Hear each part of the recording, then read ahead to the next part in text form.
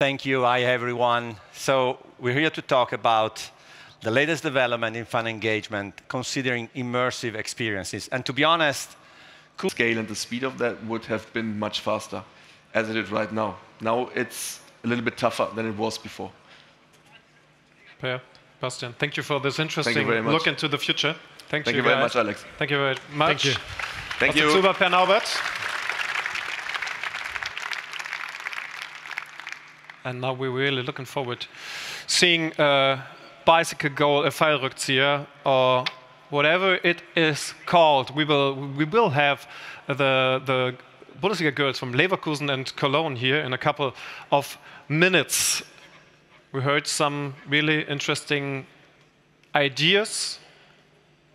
And I think we already dipped into the topic of the afternoon. I can show you again.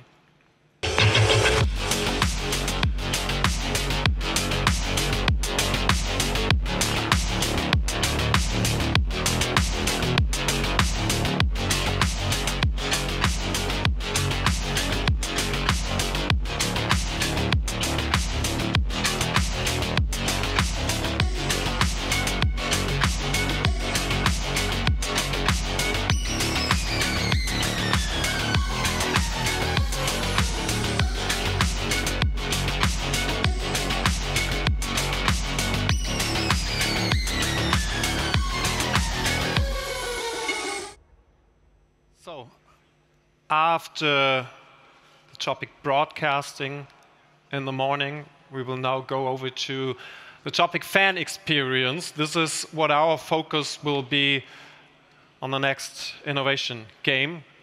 And it's an honor for me to present you the host for this innovation game. I will lose the name battle now, for sure. I will also lose the style battle, because Alex Schlüter hands over to the man with the scarf, Carlo De Marquis.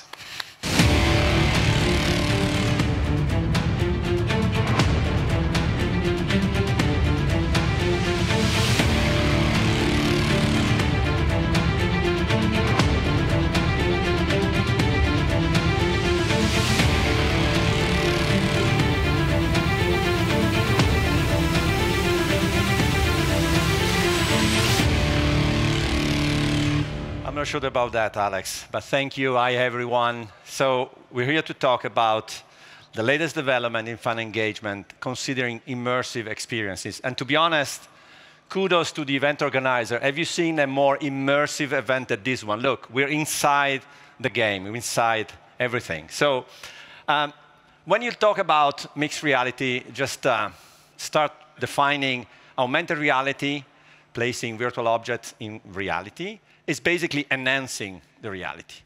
Virtual reality is on the other end of the spectrum. It's replacing completely reality, virtual spaces where you can interact. I think mixed reality, if you do it well, is the best of both worlds, is in the middle, and it's super interactive. What we will see, and it's a bit of talk, but a lot of show and tell and live demos, it's also different environments. So it will be the physical space, the stadium. It will be the screens with broadcast and other experiences on screen. And it will be spatial computing, computer on my face, I call it. You also see an empty couch, and there is a reason for that. You'll see later. But let me introduce the panelists. Erik Beaumont from the famous group, a very unassuming name, not Erik. Emmanuelle Roger, Immersive, so makes sense, right? Luccas Roznowicz from the DFL, our host. Amendolia from the NFL, one letter difference, the ball is a bit different, but they're doing some really cool stuff. And Ben Ladkin from MLB. So let's start with Erik and with a very quick intro. What is the famous group and what does Erik do? Hey, my name is Erik Beaumont. I'm the VP of Advanced Technology at the Famous Group. We're a fan experience company, been doing for about 20 years, and we do in the arena sort of big experience kinds of things, and what we're very famous for, excuse the pun, is our virtual reality, augmented reality, mixed reality graphics on broadcast. Emmanuelle?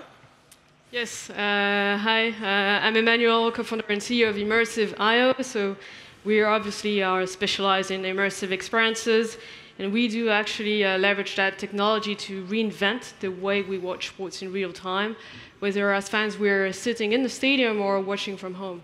Aaron? Yes, Aaron Amendolia from the NFL. I've been with the league for 20 years, serve as our deputy CIO. And part of what I work on is our next generation experiences, both in stadium, out of stadium, for operations, for the game, and for our fans. Ben?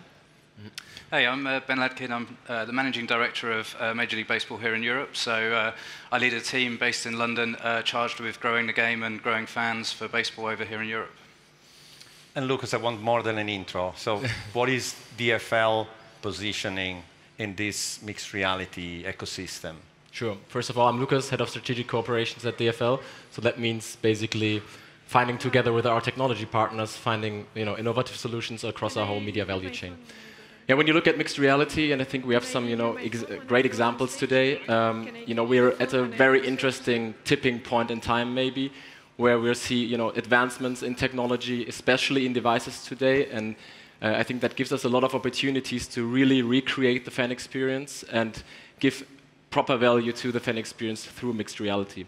I think these advancements in technology have one really important point. They might just be as easy to use, so they can really be adopted by the fan. We were always struggling, I think, especially with the device factor. But right now, I think we might just be at the point where, as one industry partner said to me, he said, it must be as easy as drinking a cup of water in order to be adopted, and we might just be there. Let's find out today, right? So one question to the techie on the stage, not in the room, on the stage, in the stadium. There are many techies here. Emmanuelle, are we kind of there with the technology and the experience, the user experience? Because we've been here before, and then we've been here together many years ago, to be honest. Yeah, you're right. I mean, we've been in the industry for quite a long time already, founded in 2016, so it's been 8 years now. So we've seen how it has evolved, and especially to what Luccas was saying in terms of the devices, we see now that there is a clear acceleration of the race of the GAFAs and the manufacturers. So we've seen Apple obviously launching their Vision Pro, and that's definitely a game changer for the industry. But we had before that Meta, now Samsung will launch their own device with Google.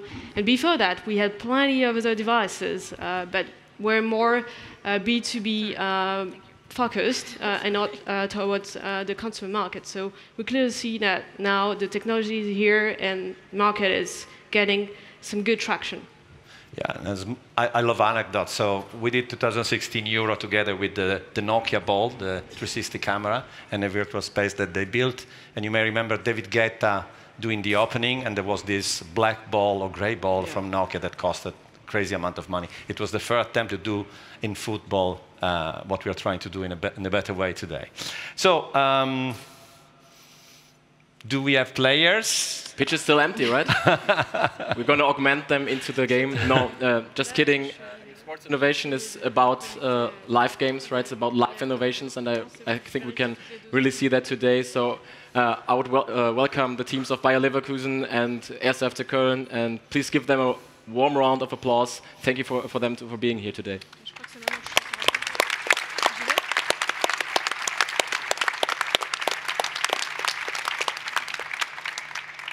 And I've seen them training before when it was a bit darker. They're like really strong. I was impressed.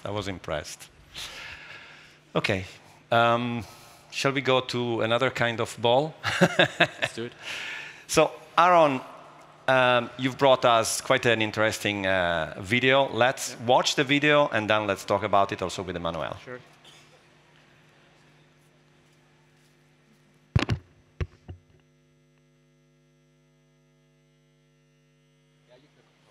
So this is microphone. Okay. Not yet. Microphone live. Thank you. So, can we?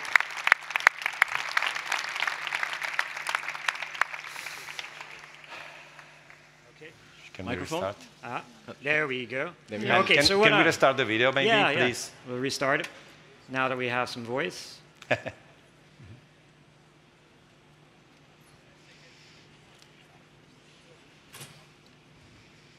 maybe not. So the video you're going to watch, as soon as they replay it again go. for you, is from Super Bowl this year.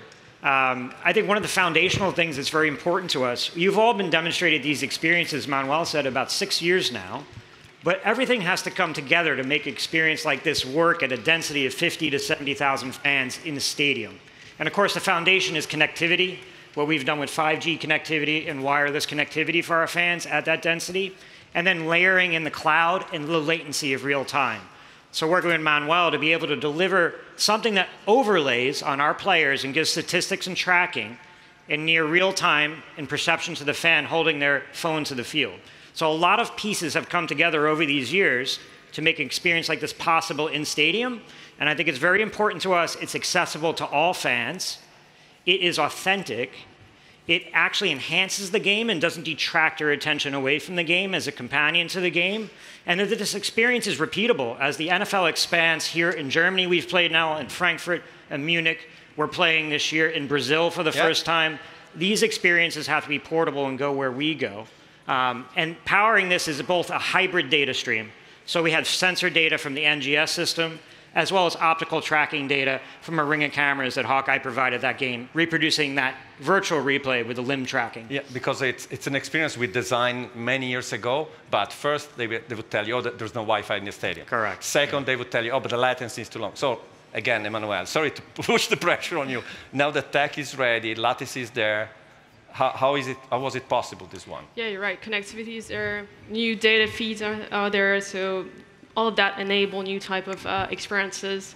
And so for that specific case with the NFL, we saw, hey, how can we augment specifically the in-venue experience? And so we got inspired by the Prime Vision video feed of Amazon. And the idea was, hey, can we bring those overlays real time for the fans in the venue so that just by pointing the phone at the pitch, they get more about what's happening on the game. And also with American football, there's a lot of breaks in between plays. And so with 3D tracking data, we're able to put the fan in control. And so after each play, they can review the play in 3D and get more advanced analytics. And yeah, this is and what I think we've been building. as my English I would say, the proof is in the pudding. You will need to understand with the data analytics how many will use their phone in this way, how long. So I think this is the next phase, no? You launch it, and then you measure it, and then you understand. Yes, and I think it starts with this experience, but you could see it in other form factors, potentially in like our high-end VIP suites. Perhaps it's a touch TV experience. As more augmented reality comes to wearables and devices we have, we're building the foundation for that experience. So there are multiple ways to carry out this type of execution for us. So a bit of a different experience, Ben. If we can show the MLB video now. Not really the stadium, because you're in London, so that was difficult. So you try to recreate with mixed reality something. Let's see the video from the MLB, please. Let's go to work, baby!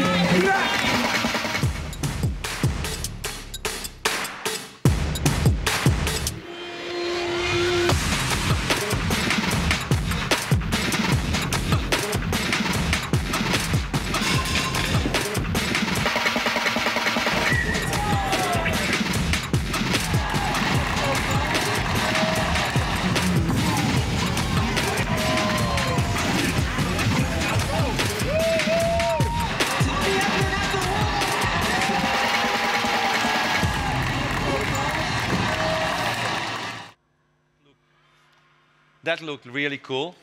What was it exactly? Screen, bat, real? Yeah, so what we did there is, for those who don't know, the sort of tentpole moment for Major League Baseball in Europe is the London series. So we had the Cubs and Cardinals over last year. We've got the Mets and Phillies coming this year, and that's in London Stadium over in the east of London.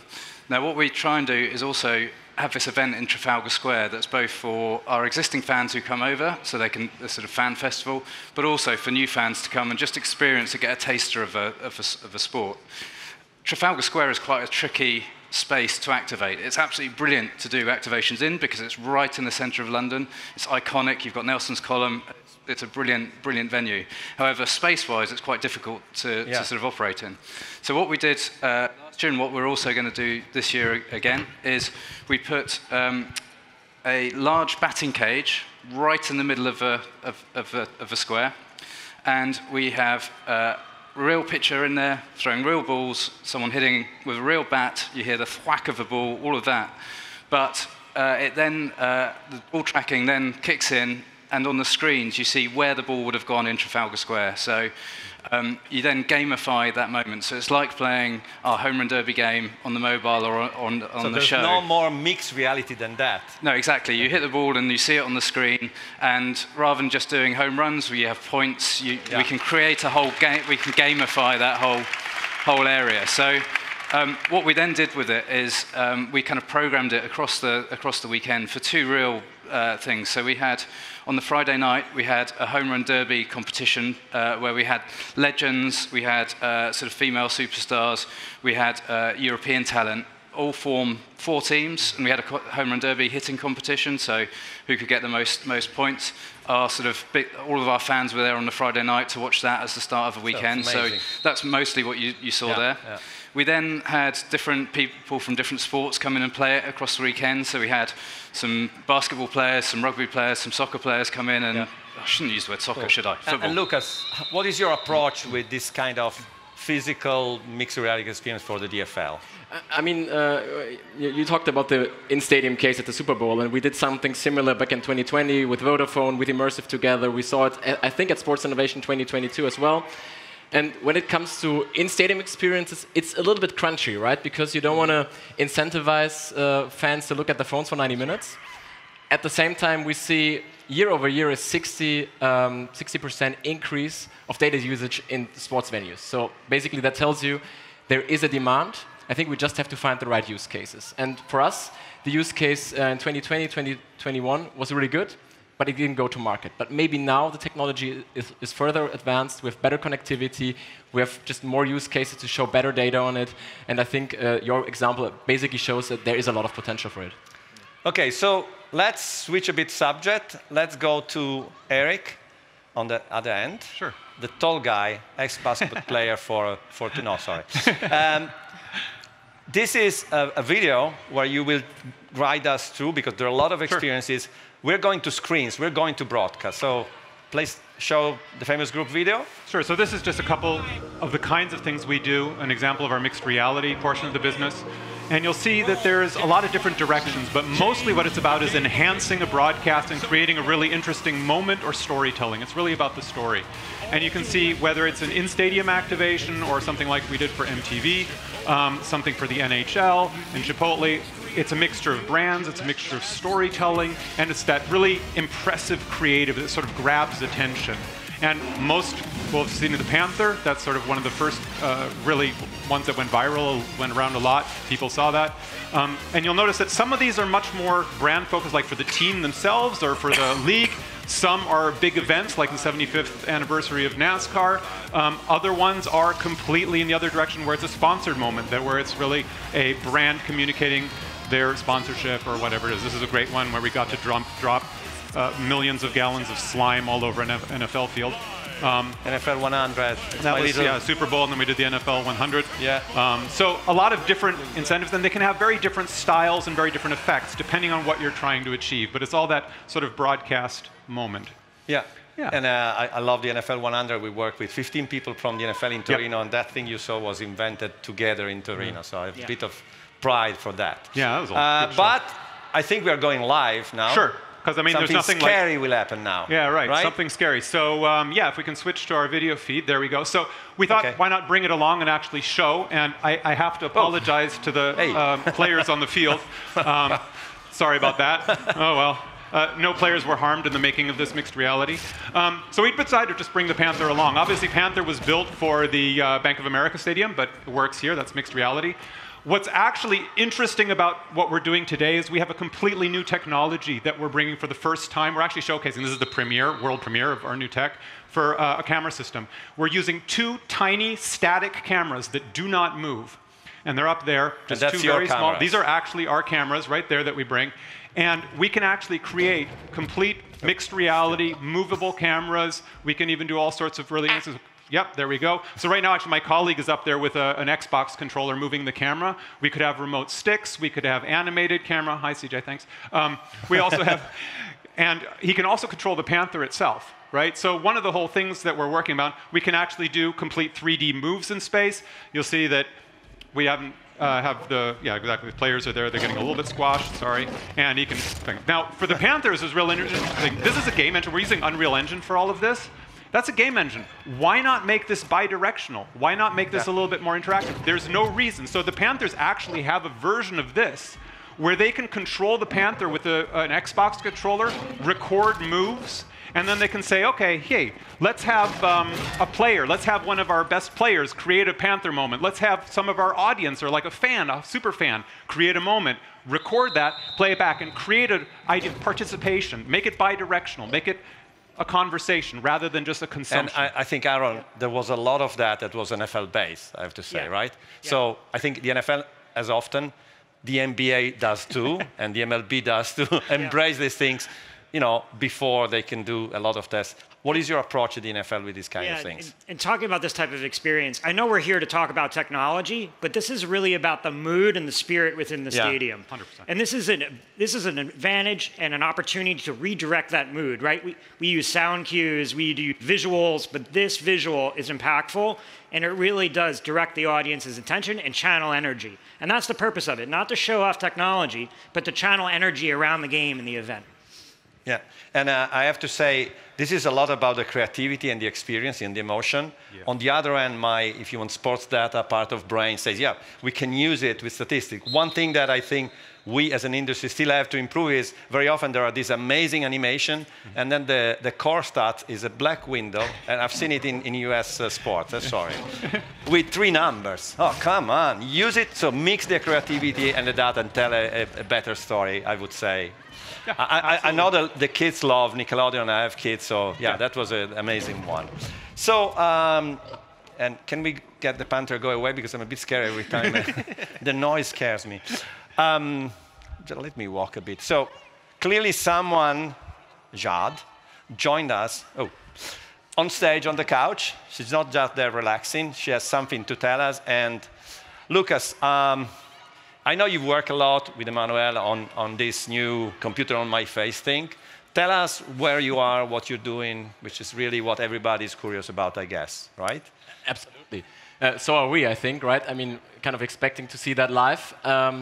So we've been working with Immersive quite a while, and in 2021, 2022, we did already AR tests with glasses, seeing how that can enhance the football viewing experience. And in general, the perception of it was really good. So we did focus group tests. They all said they loved the experience in general. There was always one thing a little bit lacking, and that was always the quality and the usability of the devices itself. So obviously, we have a new device on stage today, and I mean, everybody should try it out for themselves. But I think as soon as you try it on, you understand that it's a different story that we're talking about. It's a different level of UI, UX, and as I said in the beginning, this just might be the tipping point where it's easy enough for fans. So a immersive experience through Apple Vision Pro or any other device, really, because we truly believe this can also transform the market itself, where this can really be adopted. So, I mean, Emmanuelle, maybe you want to say something on the technology part of it? No, I want to ask a question. She's a real person, right? Yeah. Okay. I'm not sure all the times, but mostly she is, yeah. So let's see what's going on inside that thing. Oh, wow.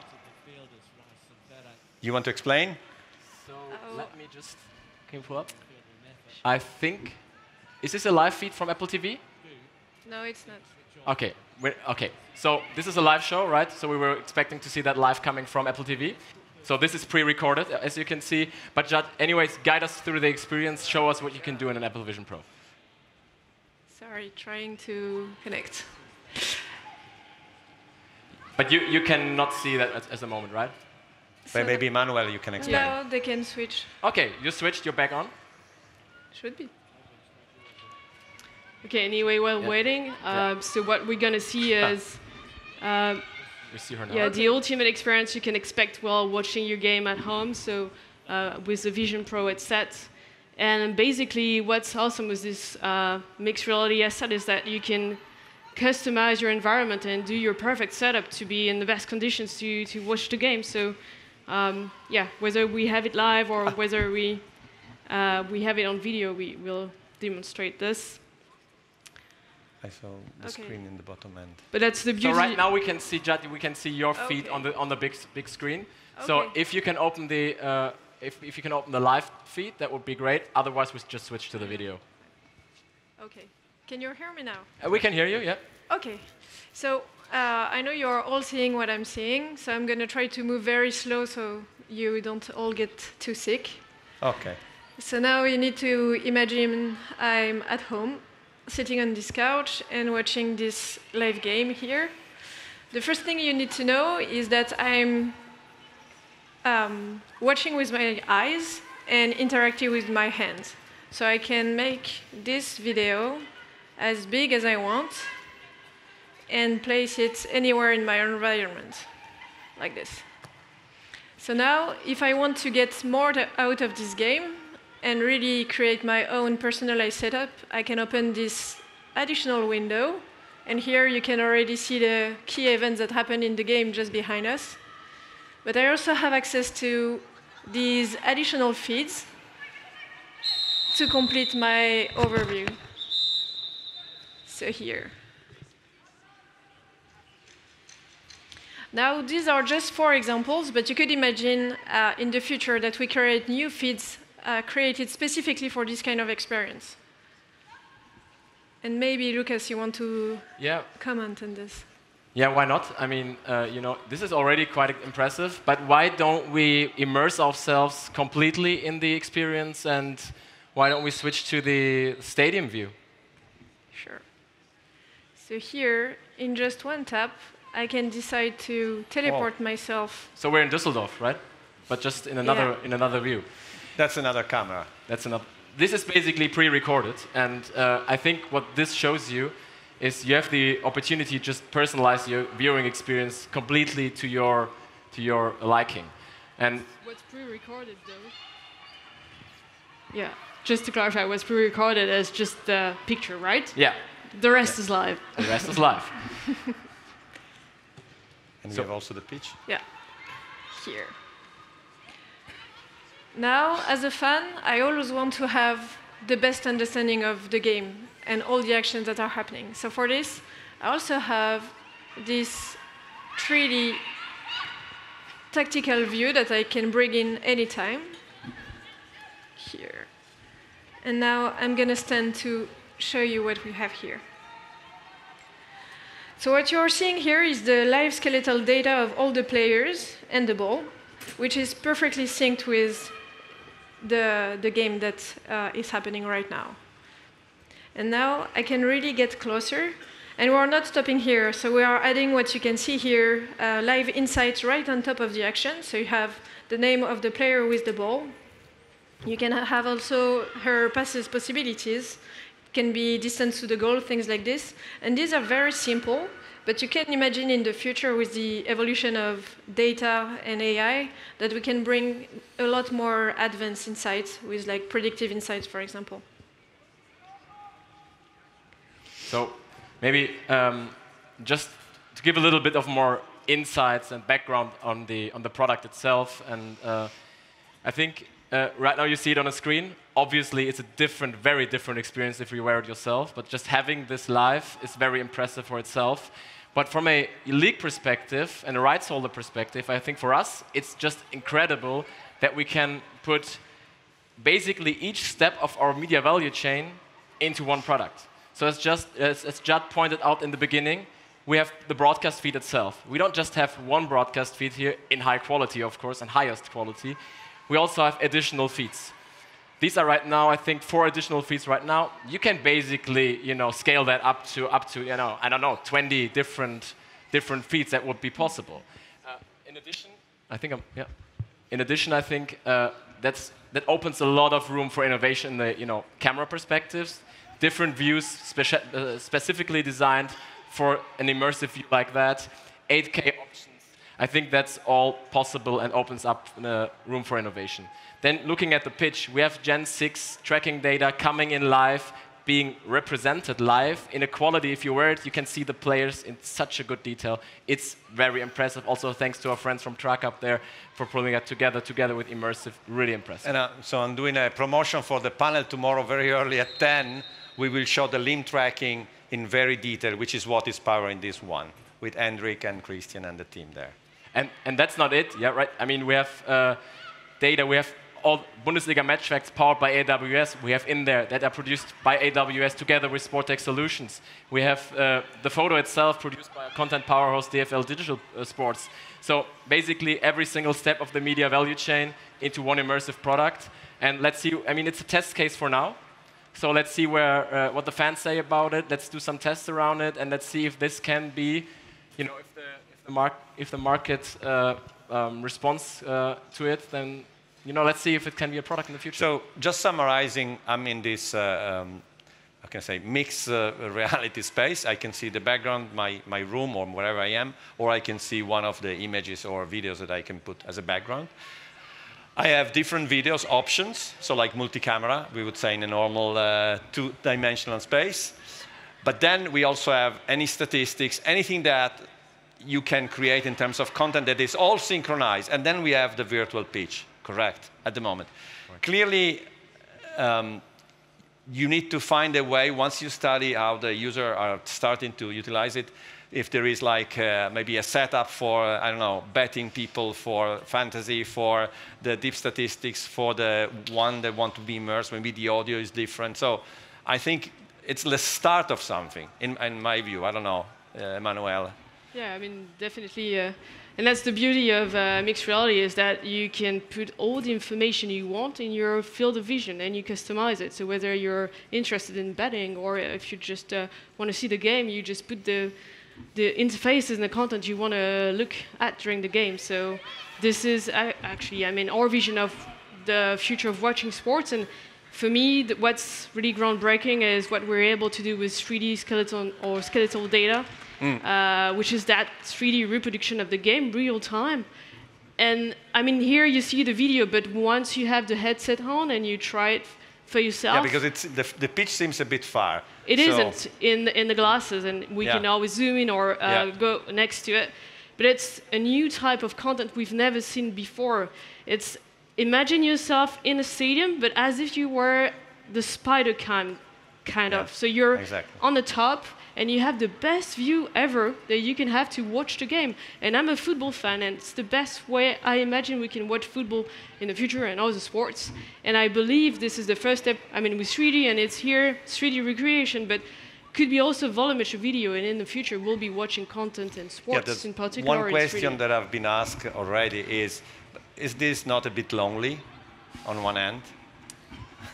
In the end, if you have more people, you see two people on the couch with the same thing. So there is still, but yes, I mean, it seems a great experience. To be honest, very often there is a meet of, like being at the venue. I mean, I started working in Formula One 10,000 years ago. You go to Formula One, you don't see anything, so it's not really a great experience. The stadium is an amazing experience. Very often I can't see exactly what is going on if I'm sitting there. So I think this is a good start of something that could create a different experience. I totally agree on that. Any views from the NFL or the MLB, to be honest, on this? I can imagine. Yeah, and I think not just the fan experiences, but the opportunities operationally for us to train officials to use for other game management use cases. This is pretty powerful as well. Yeah. Yeah, and as a fan engagement tool, and just sort of from my view, looking internationally, how can we just create these different experiences for different levels of fans to kind of connect that? Baseball is a very social game, so if we can add that sort of social layer, so you're sitting there in England or Italy or Germany with fans of the same team watching at 1 a.m. in the morning, that starts to have a real appeal as well. And actually, I saw what's a little bit, because in Germany you can't watch it, but I saw a little bit of the experience that you can watch the MLB in, and the perspectives of the camera in Apple TV are just pretty impressive. So definitely a new way of engaging with the sport, I'm sure. But in the end, I just want to make sure the fan decides, right? The fan decides if it's too lonely or not, if they want that experience or not. We cannot, as leagues or as technology providers, we can't overwhelm the fans with technology. They need to be the ones deciding if this is going to be adopted or not. And So let's move subject the last time and talk about virtual. Obviously, if you think about Roblox, Fortnite, gaming, with or without something on your face. Thank you, Jad, by the way. That's something where there was a lot of development been in the last years. And I have an example from the MLB, which is the virtual ballpark, correct, Ben? Yes, that's right. Can we show the video, please, from the MLB, the last one? Greetings, everyone. Hello, and welcome to the 2023 All-Star Celebrity Softball Game. It is such a great honor to be here on day one of the MLB Virtual Ballpark project. Everything you do here earns you points.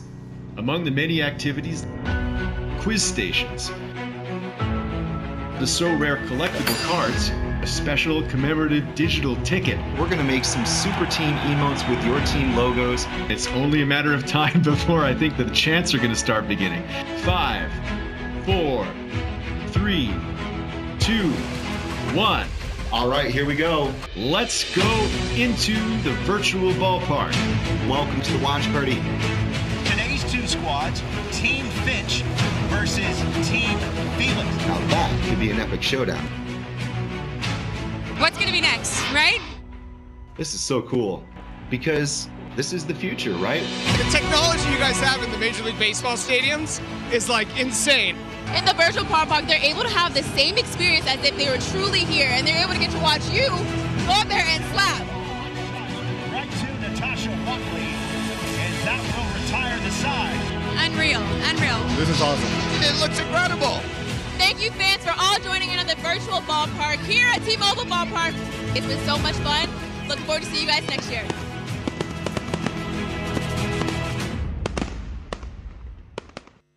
That looks cool. It's virtual with real people inside. So it's the opposite, right? No, exactly. And this was accessible through any sort of just computer, tablet, or mobile. It wasn't. You didn't need the goggles to use it. And really, it's just a pilot to try and test.